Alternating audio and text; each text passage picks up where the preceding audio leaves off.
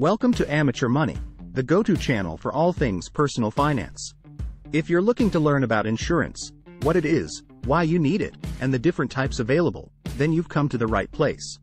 In this video, we'll break down the basics of insurance and explain why it's an important part of your financial planning. We'll also dive into the different types of insurance you should consider and what they cover. So, sit back, relax, and let's get started. And if you want even more tips and advice to help you manage your money and build wealth, be sure to subscribe to our channel. We're dedicated to providing you with the best information and strategies to help you achieve financial freedom.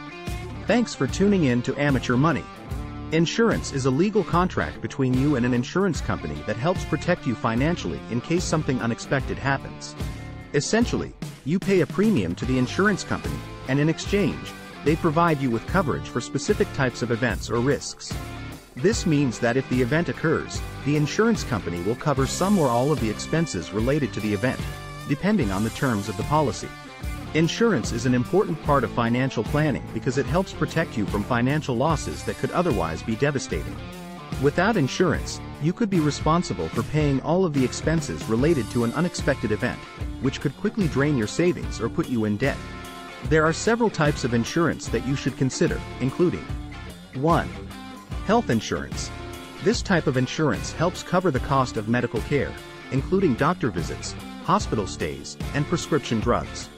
Health insurance is essential to protect yourself and your family from expensive medical bills. In some countries like the United States, not having health insurance can result in significant financial burden and even bankruptcy due to high medical costs. There are different types of health insurance plans, including HMOs, health maintenance organizations. These plans typically require you to choose a primary care physician who coordinates your care and refers you to specialists when needed. PPOs, preferred provider organizations. These plans offer more flexibility in choosing healthcare providers, but may require you to pay more out of pocket if you go out of network. POS, point of service plans. These plans are a hybrid of HMOs and PPOs, and typically require you to choose a primary care physician but allow you to see specialists outside of the network with a referral. HDHPs, high deductible health plans. These plans have lower monthly premiums but higher deductibles, meaning you'll have to pay more out of pocket before your insurance coverage kicks in. HDHPs are often paired with health savings accounts, HSAs, which allow you to save money on a tax-free basis to pay for medical expenses. It's important to carefully review the terms of each health insurance plan to make sure you understand what is and isn't covered, as well as any deductibles, copays, or coinsurance you may be responsible for.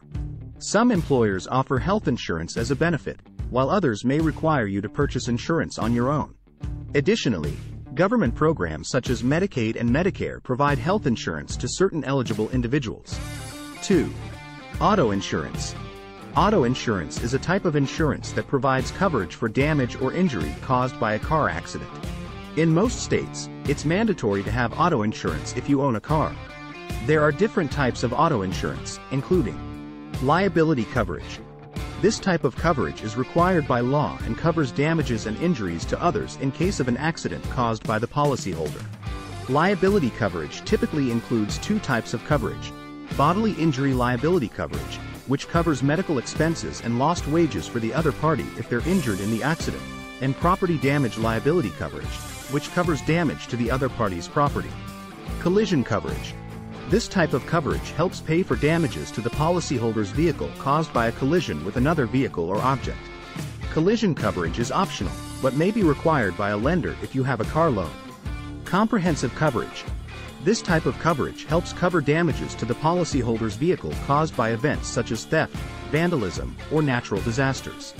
Comprehensive coverage is also optional, but may be required by a lender if you have a car loan.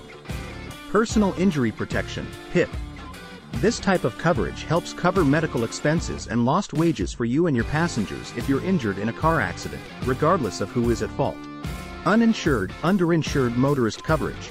This type of coverage helps cover damages and injuries caused by a driver who doesn't have enough insurance to cover the damages or no insurance at all. The cost of auto insurance can vary depending on factors such as your driving record, the type of car you drive, and the coverage amounts you choose. It's important to shop around and compare rates from different insurance companies to find the best policy for your needs and budget. 3. Homeowners or renters insurance. Homeowners insurance is a type of insurance that provides coverage for your home and personal belongings in case of damage or theft. It covers damages caused by events such as fire, lightning, or windstorms. Homeowners insurance may also provide liability coverage in case someone gets injured on your property. If you're renting, you can get renters insurance to cover your personal belongings. Renters insurance also provides liability coverage in case someone gets injured while visiting you. There are different types of coverage under homeowners or renters insurance, including dwelling coverage. This type of coverage helps cover the cost of repairing or rebuilding your home if it's damaged by a covered event, such as a fire or a windstorm. Personal property coverage. This type of coverage helps cover the cost of replacing your personal belongings, such as furniture, clothing, and electronics, if they're stolen or damaged by a covered event. Liability coverage. This type of coverage helps cover legal fees and damages if someone gets injured on your property and sues you for damages. Additional living expenses coverage. This type of coverage helps cover the cost of temporary living expenses, such as hotel bills and meals, if you're unable to live in your home due to a covered event. The cost of homeowners or renters insurance can vary depending on factors such as the location of your home, the age of your home, and the amount of coverage you need. It's important to carefully review the terms of each policy to make sure you understand what is and isn't covered, as well as any deductibles or exclusions. Some homeowners or renters insurance policies may also offer optional add-ons, such as flood insurance or earthquake insurance, that provide additional coverage for specific types of events. Life insurance. Life insurance is a type of insurance that provides financial protection to your family in case you pass away. It can help cover expenses such as funeral costs, outstanding debts, and living expenses. There are two main types of life insurance. Term life insurance. This type of life insurance provides coverage for a specific period, such as 10, 20, or 30 years. If you pass away during the term of the policy, your beneficiaries will receive a lump sum payment from the insurance company. Term life insurance is typically less expensive than whole life insurance. Whole life insurance. This type of life insurance provides coverage for the policyholder's entire life. In addition to the death benefit, whole life insurance policies also have a cash value component that grows over time. Policyholders can borrow against the cash value or withdraw it tax-free, but doing so may reduce the death benefit or even cancel the policy. When deciding whether to purchase life insurance, it's important to consider factors such as your age, health, and financial situation. If you have dependents who rely on your income, life insurance can provide peace of mind and financial protection in case of your unexpected death. The amount of life insurance coverage you need will depend on factors such as your income, debts, and other expenses.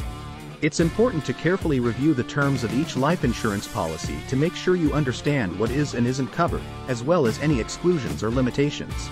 Some life insurance policies may also offer optional add-ons, such as riders that provide additional coverage for specific events or circumstances. 5. Disability insurance. Disability insurance is a type of insurance that provides financial protection if you become disabled and can no longer work. It can help cover your living expenses and provide financial stability during a difficult time. There are two types of disability insurance. Short-term disability insurance. This type of disability insurance provides coverage for a few weeks or months, typically up to 6 months. Short-term disability insurance may provide a portion of your income during the period you're unable to work due to a covered disability. Long-term disability insurance. This type of disability insurance provides coverage for a longer period, typically up to several years or until retirement age. Long-term disability insurance may provide a portion of your income during the period you're unable to work due to a covered disability. When deciding whether to purchase disability insurance, it's important to consider factors such as your income, savings, and job stability. If you rely on your income to cover your living expenses, disability insurance can provide financial protection in case you become unable to work due to a covered disability. It's important to carefully review the terms of each disability insurance policy to make sure you understand what is and isn't covered, as well as any exclusions or limitations. Some disability insurance policies may also offer optional add-ons, such as riders that provide additional coverage for specific events or circumstances. Additionally, some employers may offer disability insurance as a benefit, while others may require you to purchase insurance on your own. Thank you for watching Amateur Money, where we strive to bring you valuable information and insights on personal finance. We hope that this video has helped you better understand the different types of insurance and why they are important for your financial well-being. Remember, insurance is an essential part of your financial planning, and it can protect you and your family from unexpected financial hardships. So, take the time to carefully review the different types of insurance available to you and choose the ones that best fit your needs. If you enjoyed this video and found it helpful, please give it a thumbs up and subscribe to our channel for more personal finance tips and advice. And as always, if you have any questions or comments, feel free to leave them below. Thanks again for watching Amateur Money, and remember to always make informed financial decisions that can help secure your financial future.